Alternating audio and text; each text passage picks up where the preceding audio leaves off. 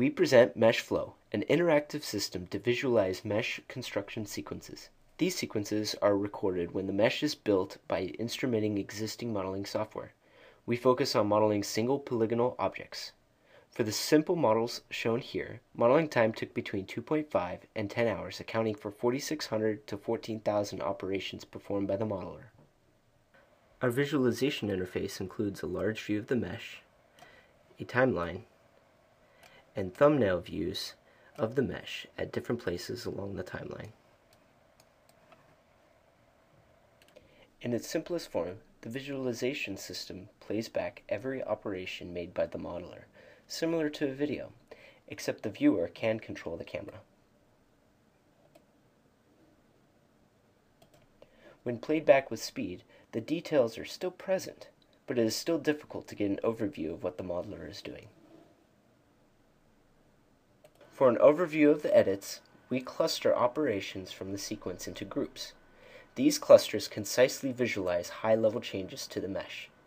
We overlay automatic graphical annotations on the geometry to indicate the type of operations that were performed at each step. With the operation clustering, we see the mesh entire sequence in about 30 seconds. In this example, we show an extruded edge. Orange indicates parts selected by the modeler. Then, the green edges and faces indicate geometry that was created, with yellow arrows showing the direction that these edges were extruded. The most significant advantage of our system compared to traditional recordings comes from the use of an interactive level of detail through hierarchical clustering of the modeler operations. By changing the level of detail, a user can choose to see a summary overview of the editing process,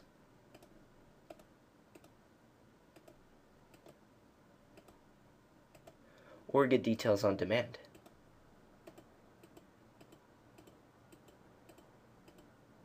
We explain a hierarchical clustering system in the paper, including 11 automatic levels of detail. We achieve clustering by defining a system of regular expressions based on data analysis. We also provide the ability to interactively filter out operations from the timeline. We can filter by types of operations, such as removing selection operations, or filtering camera changes. Notice the areas of the timeline have been darkened. This gives a visual indication of the density of certain operations. The darkened areas are also unviewable, which focuses playback on relevant data. A painting system allows highlighting areas of interest on the mesh. The timeline can be filtered to show only the operations that affect the highlighted vertices.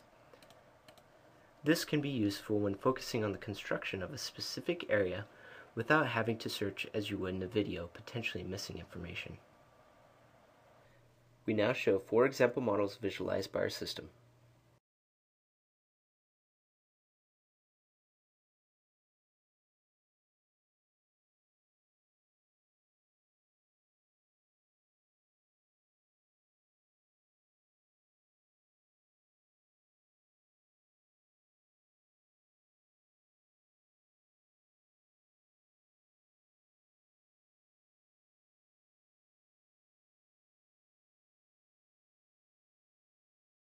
And finally, a more complicated model constructed in 9 hours, 40 minutes.